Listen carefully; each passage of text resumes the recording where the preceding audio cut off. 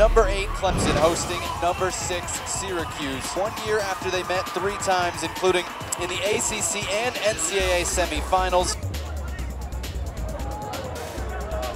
Shannon with the dummy, he's still making the run forward. The ball deflects into his path. Hilpert started out, now goes back.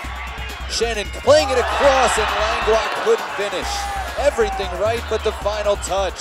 Retreat. This is a good ball. This should be finished.